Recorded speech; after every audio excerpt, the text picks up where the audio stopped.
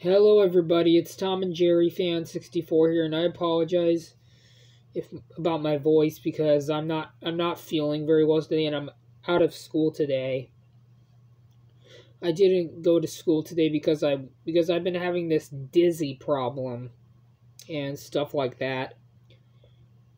And my voice is starting to act up. See, I'm going to be doing a movie review to Doctor Strange. And I am catching a cold, so please bear with me. And Doctor Strange is a movie I've been wanting to see because the sequel is The Multiverse of Madness is coming out on May 6th of this year. And this was a great movie. It's probably at the bottom tier list of Marvel movies. It's a great movie, don't get me wrong. But it's hard to get through. But this is still a great movie, but I don't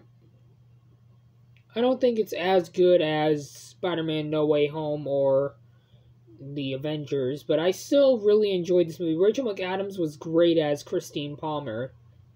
And Rachel McAdams is reprising her role in the new Doctor Strange in the Multiverse of Madness.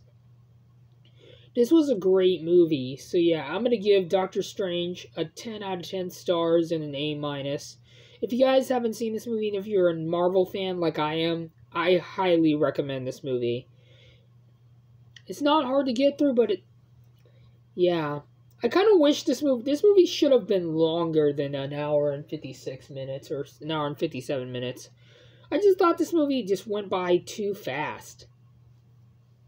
But I do love this movie. So yeah, like I said, I'm going to give Doctor Strange a 10 out of 10 stars and an A-. I'm probably going to get this movie on DVD because I heard that Marvel Blu-rays are really, really expensive. They're like $24.99.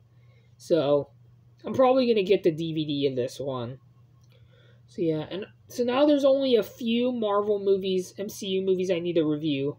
And they are Eternals and the Ant-Man movies. I have seen the Ant-Man movies, but it's been a while since I've seen them. So I'm going to review those sometime this week, hopefully. So yeah. I will be reviewing the movie Eternals on Wednesday, January 12th. Because it's premiering on Disney+. So hopefully that movie is a good movie. I heard mixed things about it. So yeah, that is it for my review to the movie Doctor Strange, in which I hope you guys enjoyed this video. And if you're generous enough, please consider leaving a like on this video and subscribe. Plus, it really helps out.